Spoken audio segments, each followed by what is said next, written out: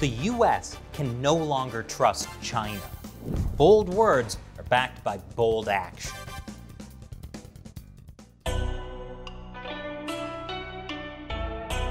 Welcome to China Uncensored. I'm Chris Chappell. Last week, US Secretary of State Mike Pompeo gave a big speech about China at the Richard Nixon Presidential Library. And apparently, it can only be described as filled with ideological bias. Oh, sorry, that's the Reuters headline. Here's the Chinese state-run media headline. It's easy to get confused. Now, to be clear, it wasn't technically Reuters or the Global Times saying Pompeo's speech was full of ideological bias. They were both just quoting the same Chinese Foreign Ministry spokesman. Ah, new guy. I guess there's a lot of turnover. I mean, it doesn't seem like a fun place to work. Unless you're Zhao Lijian. He seems to be having a great time on Twitter. Anyway, the point is, Pompeo made a speech about China, and it was filled with some serious ideological bias. For example, this.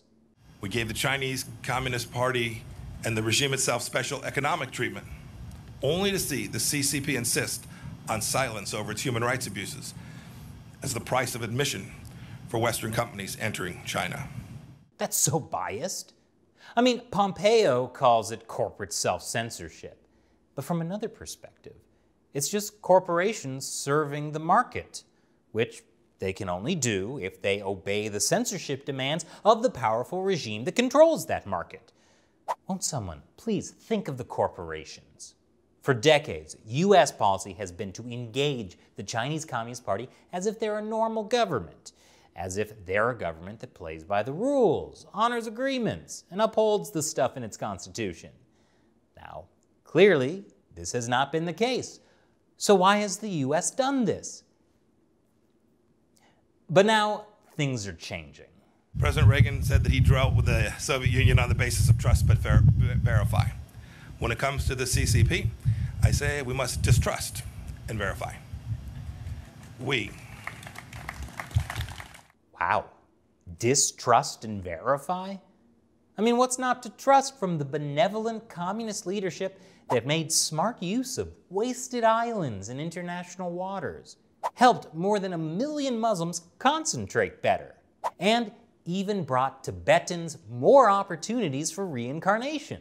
If you look at it that way, what the Chinese Communist Party is doing is just a matter of perception.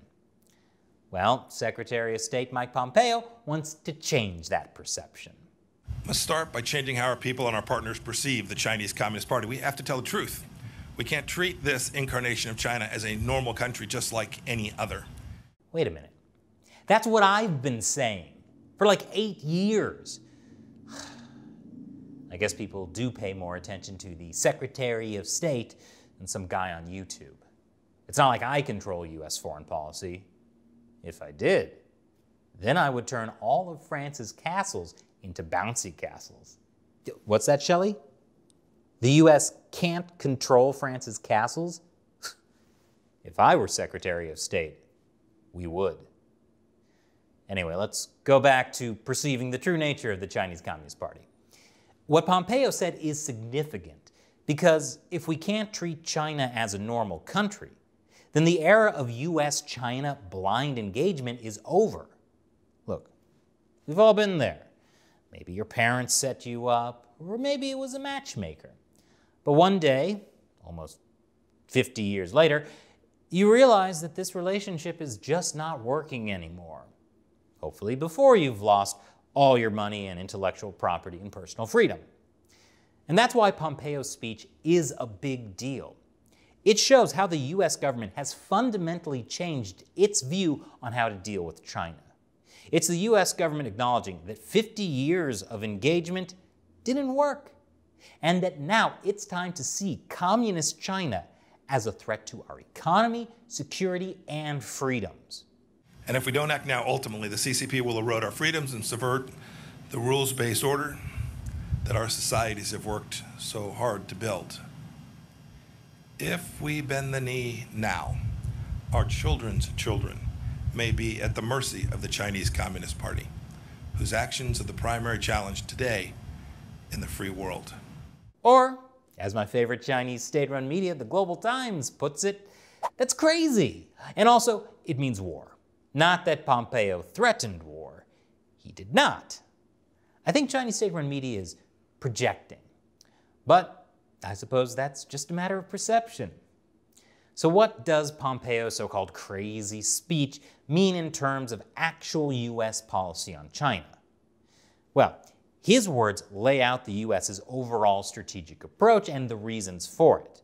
But for months, various parts of the U.S. government have been taking real action to counter the increasing threat from the Chinese Communist Party. For example, the U.S. has blocked party-controlled Huawei from working on America's 5G network and has been pushing U.S. allies to do the same. The U.S. closed the Chinese consulate in Houston, Texas, because it was reportedly spying on Americans. The U.S. plans to expel Chinese grad students who have ties to China's military schools as a way to protect American research from espionage. And the U.S. recently sent 2 Navy aircraft carrier strike groups to defend international shipping lanes in the South China Sea. Yeah, it looks like that Phase 2 trade deal with China is not going to happen anytime soon. So while Mike Pompeo's speech is full of bold statements, it's not empty talk. It's backed up by what the entire U.S. government has been doing to turn those statements into reality. And I don't think that's a reality the Chinese Communist Party is going to enjoy. And now I'll answer a question from one of you, a fan who helps us keep this show going by contributing through the crowdfunding website Patreon. Anthony Zolman asks, "Hey Chris, how much to put the question hat on your head after reading?" Well, Anthony, based on your contribution, that'll be $1 per episode. Thanks for your question. And thank you for watching. Be like Anthony and go to patreon.com/China Uncensored and support this show. Once again, I'm Chris Chappell. See you next time.